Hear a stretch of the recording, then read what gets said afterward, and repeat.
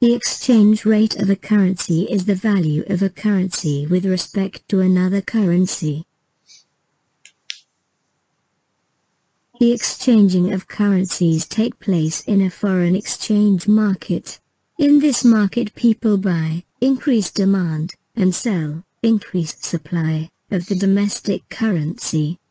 The supply of a currency increasing means locals are increasing their supply of domestic currency in the forex market, causing its exchange rate to depreciate against other currency. The demand of a currency increasing means foreigners are increasing their demand for the domestic currency in the forex market, causing its exchange rate to appreciate against other currencies. Fixed exchange rate. In a fixed exchange rates system, the government fixes their domestic currency to another currency or bank of foreign currencies and will intervene to maintain this fixed value. If market forces put pressure on the exchange rate to change, the government will intervene to return it back to its desired, fixed, value. Advantages of fixed exchange rate.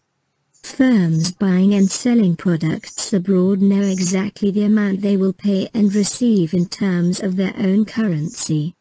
Disadvantage of fixed exchange rate. If the government cannot maintain an exchange rate at a given parity, it might have to change its value. A depreciation in exchange rate should lead to a rise in demand for a country's exports and a fall in demand for imports. As imports become too expensive, the balance of payments should improve. Exports improve. As exports is a component of AD, this will lead to more output produced by the country and will create more employment. There will be increase in income and economic growth increase. However, because exports is a component of AD, an increase in exports will lead to the shift of AD to the right and might also lead to inflation increasing. The economy might also suffer from imported cost push inflation as imports of raw materials are now more expensive due to depreciation of the domestic currency. 1. An appreciation of the exchange rate should lead to a fall in demand for exports and a rise in demand for imports. The balance of payments should get worse. 2. When exports fall.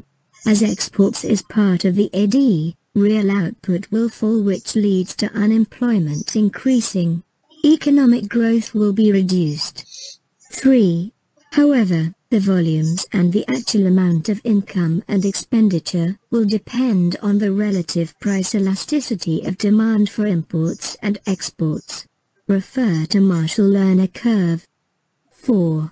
Imported raw materials for use in production will be cheaper, and this will reduce cost push inflation and lower the cost of production in a country. People's purchasing power will increase and exports will improve.